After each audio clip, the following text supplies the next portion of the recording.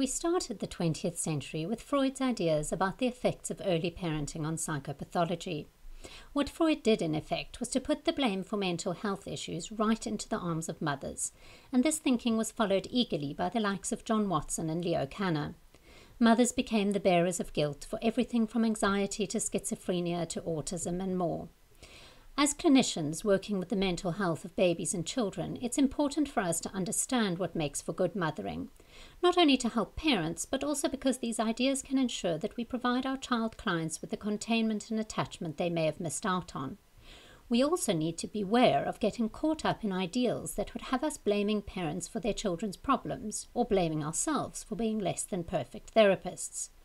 Personally, one of my greatest concerns in coming to study babies in their early development was that I would leave guilt-ridden from the unwitting damage I'd done to my own children.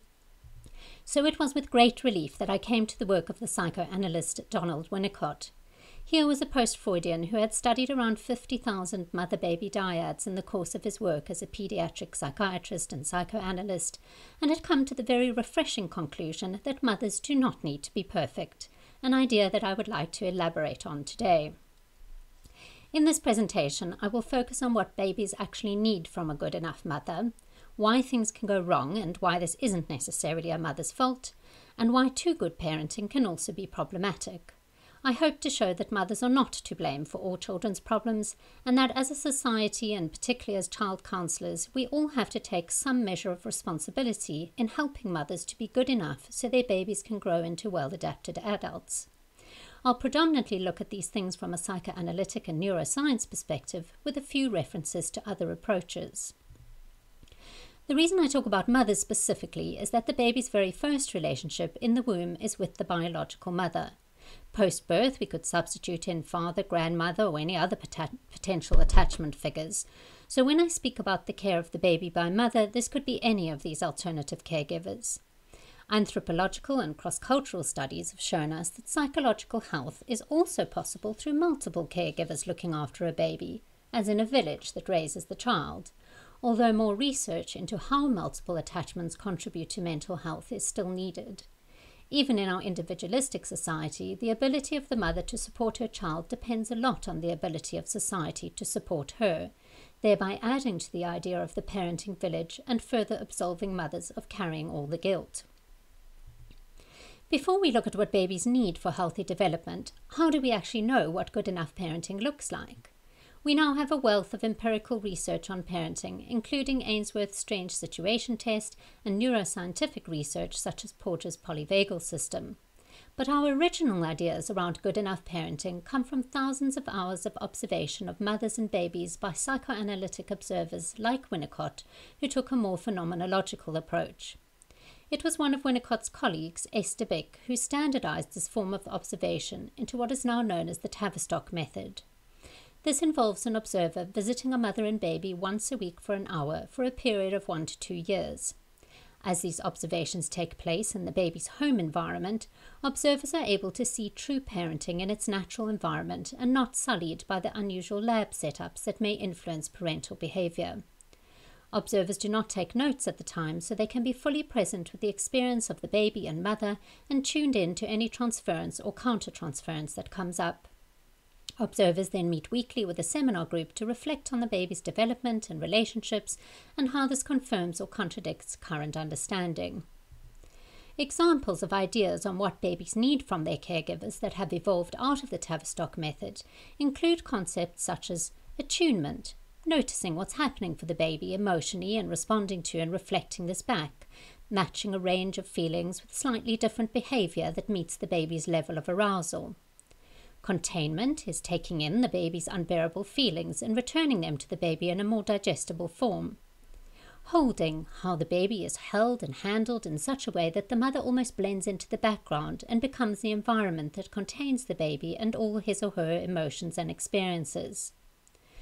Ideas that have come from lab experiments and neuroscientific research include secure attachment, Bowlby and Ainsworth ideas around a bond between the parent and child, where the child feels safe to explore, trusts the parent to meet their needs, and can cope with change and novelty.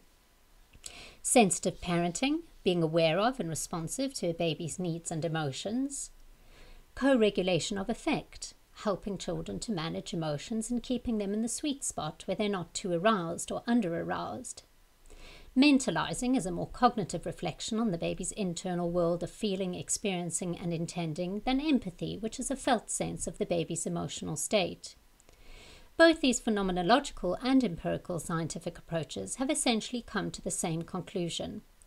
Babies need a parent who is sensitive to their needs and meets these timelessly, a parent who's aware of the baby's emotional state and can help them to process this until they're able to do it for themselves, a parent who keeps the baby in mind and cares about their experience of the world. Here is an example of an attuned interaction between a mother and her infant taken from one of my own Tavistock-style observations. Mum turns Freya to face toward the TV and she starts to bounce her as if she's jumping from one of Mum's knees to the other, singing a little made-up song. Freya's face lights up and she starts smiling and then breaks into a laugh. She bounces back and forth, arms and legs and head wobbling around. After every few bounces, Mum turns her round slightly just so she can check her level of engagement and then carries on. After a couple of minutes, Freya stops laughing and Mum stops and turns Freya round to look at her. Freya is still smiling and Mum leans in and says, "Freya, are you having fun playing bouncy?" Notice here how Mum keeps checking on baby's level of arousal and how she manages to stop just as baby's engagement starts to wane, showing both sensitive parenting and co-regulation of affect. Now, this may sound like I'm making a case for perfect parenting, but research shows that the good enough parents are only getting this right about 30% of the time, and that is enough. What is more important than getting any of these things right is the noticing of when you got it wrong and then trying to fix that. These mismatches and repairs give babies a model of the world and relationships where things do go wrong, but they can be fixed, and they come to expect realistic relationships in their life where they can trust people to care enough about the relationship with them to sort out any mishaps. Here's an example from the same mother-baby dyad where Mum is not as attuned to her infant as she was in the previous example. Mum turns around and holds baby up to her own face. Freya turns her head to the side. Mum brings her closer and gives her a kiss, and then moves her away, then brings her in for another kiss. She does this a few times. Freya continuously looks off to the left and does not engage. Mum sits baby on her lap facing the TV, and they both sink back, Mum into the couch and baby into Mum, and they watch TV. You can see here that Mum is trying to connect, but is not in sync with where baby's at in this moment. This is not a judgment on Mum, but just an example of how even a good enough mother can have a mismatch with baby. Now, the majority of mothers are getting this right, and most babies tested using the Strange Situation test are securely attached. Although the operational concepts in this test are debatable when looking cross-culturally and percentages differ across cultures, it still gives us a good idea of general levels of parental competence. So if that's all it takes, why are some mothers still struggling to be good enough for their infants? I really like the way that Hughes and Balin refer to less than good enough parenting as blocked care. There are so many reasons that parents may be unable to provide their babies with the ideals discussed, some of which reside within the child, some that are parent-specific, and some that are much broader societal issues. Blocked care implies there's something in the way of good enough care, rather than a parent who just can't be bothered or is actively malicious. Here are just a few of these possible blockages. Parenting is not a one-way street. Traits or temperament of the baby, such as an inability to self-soothe, can also affect the parent's ability to connect and form secure attachment bonds. Parents can struggle to connect with a child who they perceive to be very different, for example, one that has a disability like dwarfism or deafness. Adoption can create developmental trauma both before birth, as the biological mother rejects the fetus, and after birth, where the baby may have time in institutional or foster care. Probably the main overarching reason for blocked parenting is stress. Porges' polyvagal theory shows that on a biological level, stress can create an inability to connect due to the shutdown of innate connection systems in the body via the autonomic nervous system. Stress takes the prefrontal cortex offline, preventing the parent from managing their emotions, solving problems, and resolving conflicts. Stress also reduces oxytocin, which is our main biological hormone of connection. Parents' own attachment issues, as measured by the adult attachment interview, have been shown to affect the attachment style of their babies. Maternal depression, anxiety, other mental health issues can interfere with the mother's capacity to provide care. There are measurable differences in parents' brains that either facilitate or prevent attuned parenting behaviors. Mentalization, for example, requires a developed prefrontal cortex. Empathy is greater in parents with a larger insular and anterior cingulate. As you can see, none of these parental issues imply that the full blame should be on mothers. We certainly can't be blaming parents for life stresses, their own developmental trauma, or brain differences. Mothers are also part of a much broader systems, and there are many life factors that play a role in a mother's state and ability to care sensitively for her infant. Stress, for example, can be due to poverty, racism, or other forms of discrimination, global pandemics, or socio-political events. Bronfenbrenner's ecological model of development gives us a model to understand how we are all embedded in multiple levels of systems, from the microcosm of the family right through to macro systems such as culture and economy. Any level of this arrangement could be adding to a parent's pressures and ability to cope with their own life and that of connecting to their children. Research shows us that mothers who have the necessary support at all levels of their lives have better attachment and better outcomes for their babies. On the other end of the scale, we find different problems arriving from the perfect mother. Perhaps this is child number 4, and mum is so attuned to baby's needs she's meeting these almost before baby becomes aware that she has needs to be met. This magical meeting of baby's needs means that baby doesn't get a sense of agency, where they become aware of their need, the frustration of not having the need met, and what they can do to act on the world to solve that problem. Winnicott went on from his good enough mother to describe what he observed as the effects of too good mothering, where a child would either reject the mother or end up not properly differentiating from her to form his own identity. Babies need closeness with the mother, but also enough separation to be able to know themselves as an individual. Winnicott's observations have been backed up by modern research on mothers and babies.